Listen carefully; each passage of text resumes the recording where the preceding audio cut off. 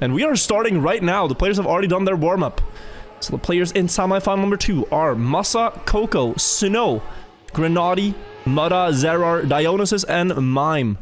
Bit more of a international semi-finalist one, and Mudda has already crashed out on the first jump there, I believe is what we saw, a little bit of a bounce. Not sticking the backflip just right. Now let's see if the players have worked up some lines. There were a couple of new lines revealed in qualifier, particularly one in this uphill here, where it's possible to jump fully to the left, plastic hit this sign, and get a more direct line.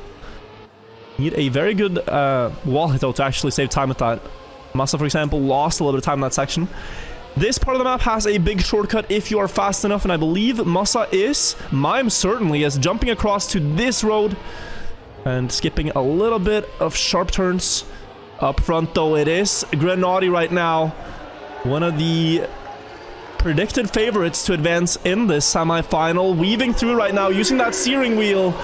Beautiful. Does he make the jump? He does, and he does go far left there to ensure he gets the distance necessary. Dionysus has missed it, and it looks like Grenadi will be getting 10 points here. No jinx, just one last straightening to the finish, and he will get that. Zerar. Oh, Grenadi missed. Not having the speed.